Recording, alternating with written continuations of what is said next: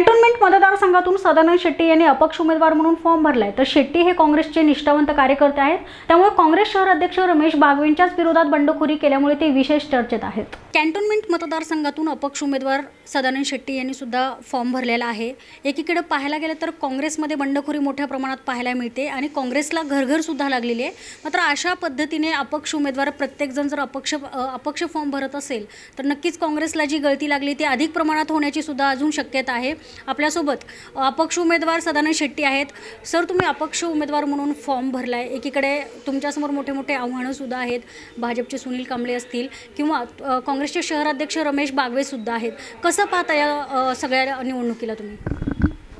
किती मोठी आव्हानं असली तर या समाजामध्ये, या मतदारसंघामध्ये ज्याचं काम आहे आणि जनतेला जे कामाची गरज आहे तो कामवाला उभा राहिला तर तो निश्चित निवडून जाणार आहे।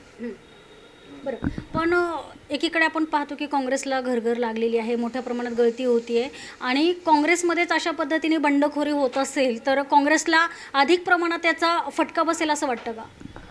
काँग्रेस पक्षाने असं जाहीर केलं होतं की यंदा फेस चेंज करणार, चेहरे बदल करणार, तरुणांना देणार, कार्यकर्त्यांना देणार, काम करणाऱ्याला देणार। मग हे कुठं गेली व्याख्या? प्रत्यक्षात तिकीटं वाटून घ्यायचं काम झालेलं आहे। प्रत्येक नेत्याने आपापले तिकीटं वाटून घेतलीत। म्हणजे काँग्रेसवर तुमची नाराजी आहे? हो, 100%।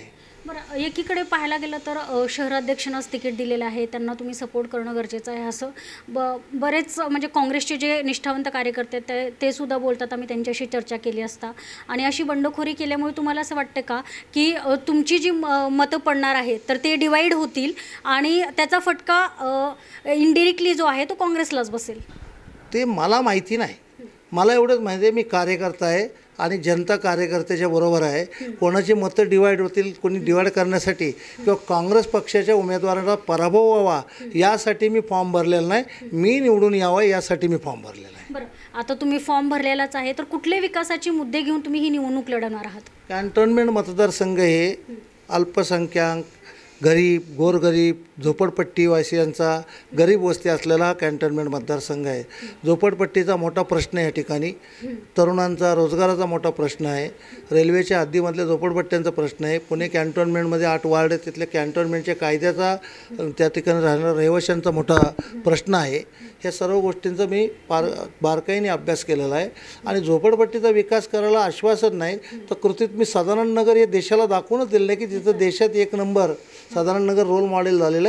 आणि मतदारसंघातले आता जिथं इथं मी फिरलो तिथल्या नागरिकांचं म्हणणं असं आहे की अशीच पद्धतीची स्कीम आम्हाला व्हावी, म्हणून ते प्रयत्न करून मी फॉर्म भरलेला आहे। बरं, सुनील कांबळे जे आहेत भाजपचे ते असतील आणि बागवे असतील तर हे दोन्ही तुमच्या समोर असतील तर तुम्ही हे तुम्हाला आव्हान नक्कीच वाटणार नाही का? म्हणजे प्रत्येकाने आपापल्या क्षेत्रामध्ये काय काय काम करायचं केलेलं आहे आणि नागरिकांचं प्रत्येकाचं वेगवेगळ्या क्षेत्रातलं चॉईस असतो। कसं पाहता पण या सगळ्या निवडणुकीला तुम्ही कसं पाहता?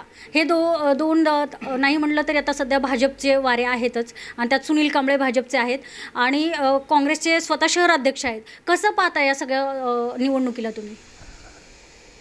भाजपचं तुम्ही जे म्हणता की सध्या जोर आहे वगैरे, माझा विश्वास आहे ना, EVM मशीन असल्यामुळे भाजपचं जोर असणारच आहे, काही प्रॉब्लेम नाही त्याच्यामध्ये।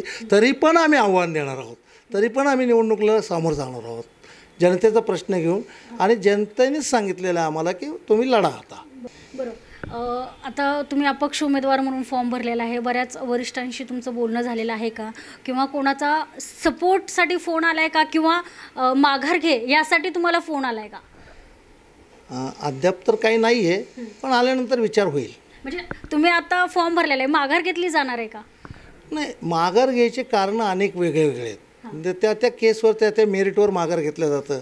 नुसतं फॉर्म भरला म्हणून काही मस्करी केली नाही। आज रस्त्यावर हजारो लोक काल माझ्या मिरवणुकीला होते, म्हणून एकदम त्यांना न विचारता, त्यांना विश्वासात न घेता, ज्यांनी माझा विश्वास ठेवून काल अपक्ष फॉर्म भरायला जे आले त्यांना विश्वासात घेणार, त्यांच्याशी चर्चा करणार।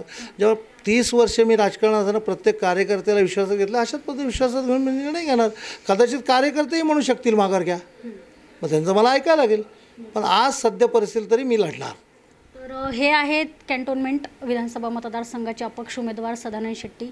एकीकडे काँग्रेस नवा चेहरा देणार होता असं बोललं जात होतं आणि त्या दृष्टिकोनातनं यांनी विधानसभेची तयारीसुद्धा केली होती। मात्र ऐनवेळी काँग्रेसने जो चेहरा दिला तर तो चेहरा प्रत्येक व्यक्तीला असं वाटतं की मला तिकीट भेटलं पाहिजे, यांनाही असंच वाटायचं, कारण नवीन चेहरा अपेक्षित होता, लोकांना सुद्धा अपेक्षित होता. मात्र त्याच व्यक्तींना काँग्रेस नेहमी तिकीट देऊन नक्कीच निष्ठावंतांची खच्चीकरण यामुळे होते, असंच सदानंद शेट्टी यांचं म्हणणं आहे. कॅमेरामन विवेक भालेरावसह मी शनाया, दिनमान न्यूज, पुणे.